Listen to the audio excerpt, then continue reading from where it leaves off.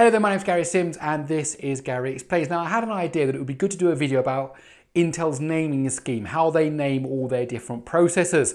And I thought it would be an easy video. I thought, oh, it's easy, there's the i3 and the i5 and I'll just explain about it. But the more research I did, the more I discovered that Intel's naming scheme is actually crazy. It's just absolutely bizarre. So I've done lots of digging, I've tried to kind of formulate it all in my mind. So we're going to go on a journey and it's going to be a bit scary at times, but if you want to know about Intel's naming scheme, please let me explain.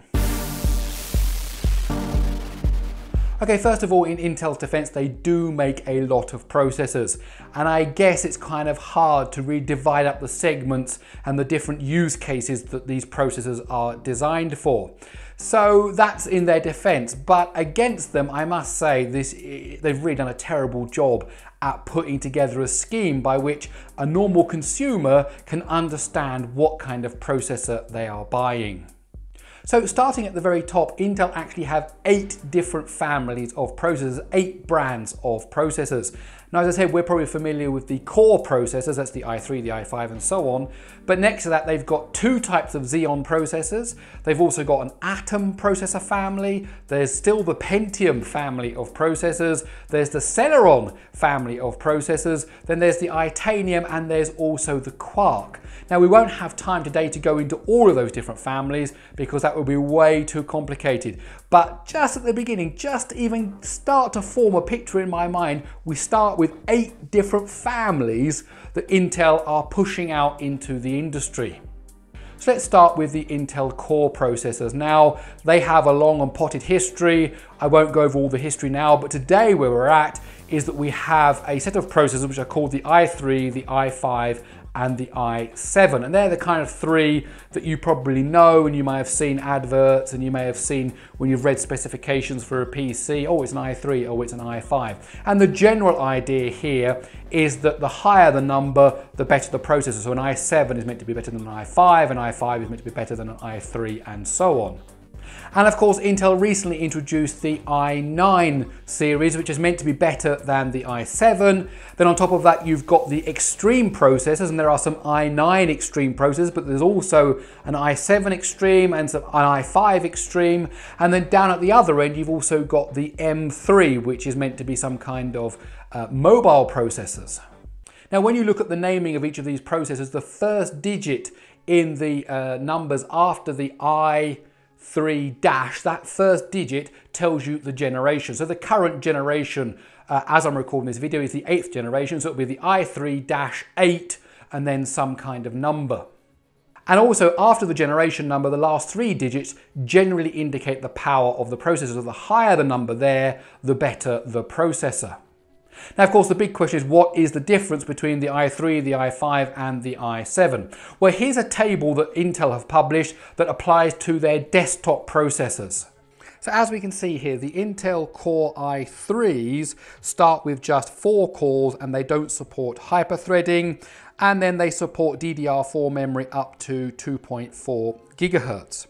Now, once you move over to the i5, here you can get up to 6 cores, and again, there's no hyperthreading, and you get up to 2.6 gigahertz memory. And then, of course, once you go up to the i7, now we get 6 cores and up to 12 threads, which means we've got support for hyperthreading, and of course, you've got the same memory speeds as in the i5. So looking at that, what we're saying is i3 is the most basic, i5 you can have more cores, and i7 you can have more cores and you can have more threads. And if it was just that, that would be wonderful. It would be just so simple. Just, hey, that's fairly easy to understand.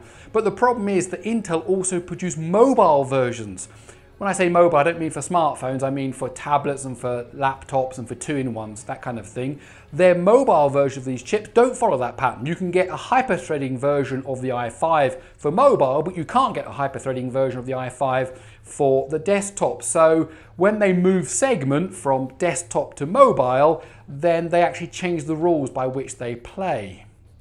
Now, on top of all this, Intel actually add a letter at the end of the model name that tells you something about the extra features or the segment that this particular chip is targeted for. So let's look at some of those letters. So probably the most popular one is K, and that's been around kind of since the second generation core processors, and that means it's unlocked. That means if you are into overclocking, then you can use the K ones to kind of fiddle with your motherboard and the processor to try and eke out that extra power from your processor. So overclockers go for K. And then there's also the U letter they stick on the end, and that shows you that it's aimed at mobile, and that's why you can get an i5 that supports hyperthreading, but only when it's in the U variation, whereas a desktop version of the i5 doesn't support hyperthreading. You following? And then there's the H variant, which means it comes with high performance graphics, and that's because 99% of Intel's consumer processors come with a GPU built into the chip, and it's an Intel GPU, and they put their better GPUs in the processors that have the H on them. And while we're talking about GPUs, Intel have actually signed a deal with their arch rival AMD to provide discrete graphics on the same piece of silicon with the Radeon Vega graphics cards. So they've now been added to the same piece of silicon. They're not part of the SoC, but they're part of the same piece of silicon with a very fast PCI connection between them. And so now you can actually get an I processor with two GPUs in it, one from Intel in the SoC part and one from AMD kind of bolted onto the outside, and they have a G letter at the end. And other ones worth mentioning for historical purposes are T for power optimized, HK for high performance graphics and unlocked at the same time, HQ for high performance graphics and a quad core. There was also the Y series, which was extremely low power, so even more lower than the U series, aimed again at tablets and that kind of thing. There was S for performance, M for mobile, and then various versions of the M, MQ and MX for mobile extreme and mobile quad core and so on.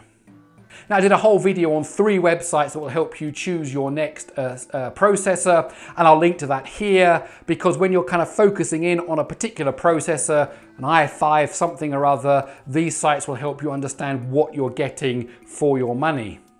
Now, earlier on I mentioned hyperthreading. It's in some processors and not in others. There's another feature that's worth mentioning when you're doing research on a processor, and that is whether it supports turbo boost. And I'm going to do a whole separate video on turbo boost and how it works. But basically it allows the CPU to up the frequency under certain circumstances, a boost, so that it can actually deliver high performance for a certain peak workload.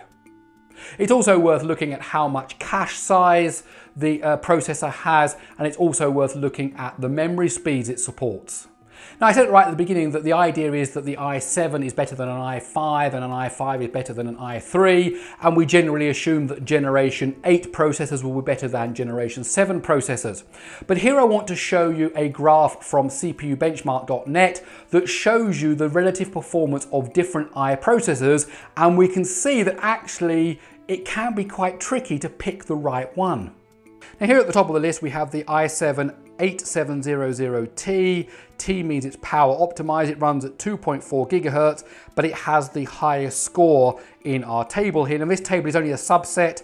There's a way more tables you can find over at CPUbenchmark.net. But what I wanted to show you was that's an 8th generation processor. But the next one next to it in terms of performance is an i7 IV. So that's a 4th generation one. And while it's running at a much higher clock speed, 3.4 gigahertz, it has almost the same performance. So from the 4th generation to the 8th generation, we're seeing here that you can get the same kind of performance. So it's not necessarily true that the 8 series is going to be better. In fact, when you go down again, you also see here an i7 generation 5, and of course that's the 820. Then here's what I wanted to show you. Below that, we've got the 8th generation i5, and actually you can see that it's outperforming 4 different i7s that are below it, including a 3rd generation i7, 2 3rd generation i7s in fact, the 9600X and the 9700X. And then below that you have an 8th generation 8750, which has got the H code on it, which of course means it's got high performance graphics. And then below that you've also got a 7th generation one, which has got the X on it for extreme. So you can see here there's an i5 8th generation right smack in the middle of all these other generations of i7s. And then when you look at the very bottom of the list, you'll see here an i5 8th generation 500 running at 3 gigahertz, which has got a comparable performance than all these other ones. So it can be tricky to know which ones you should be looking for. Now there is some logic to that, and that is that the best performance models from previous generations still beat the lower performing models from the new generations. But don't always assume that an i7 is going to be better than an i5. It really does depend on the exact model number, the exact generation. It depends on the clock speed and all the other things that you can find out about those processors. There's obviously a whole lot more that can be said about the Intel Core processors. We haven't really touched on the i9s. Then there's the Extreme editions as well. But for brevity's sake, let's quickly look at the Atom and the Pentium and the Celeron. Now, the Atom processors used to be found in netbooks and in laptops. You can even find them in some Android smartphones, but nowadays Intel seem to be repositioning them for network switches and for network attached storage. And then of course you've got the Pentium brand. Now if you remember, there was way back when there was the 286 and the 386 and the 486, and Intel didn't release a 586 because it found out it couldn't copyright a series of numbers, so it turned to the Pentium. Okay, and then you had the Pentium 2, which was really the 686 and so on, and that branding is still around today. And I suppose they're meant to be the kind of the low-end entry processors, lower than what you get than the i3. Though when you look at the specifications, you still get hyper-threading, for example, in the Pentium. You can get 2 cores and 4 threads. In the Celeron, it's just dual core, no hyper-threading, but you kind of still get the same Intel graphics that you get in some of the i3 and i5 processors. So again, there seems to be a lot of overlap. So really the key is you have to look at those websites that I listed in this video to really understand the features that you're getting and the performance you're getting for your money. Okay, I'm going to draw it to a close here. There's just so much more to talk about. We haven't even touched on the Xeon processors and the Itanium and the Quarks and all that kind of stuff. But basically, Intel, please sort out your marketing. This is an absolute disaster, and it's so hard to know what you're getting when you buy a processor. Well, my name's Gary Sims and this is Gary Explains. I hope you enjoyed this video. If you did, please do give it a thumbs up. Also, please don't forget to subscribe. Please share this video on social media, and please do tell me in the comments below what you think about Intel's marketing and their naming scheme. Does it make any sense to you? Okay, that's about it. I'll catch you in the next one.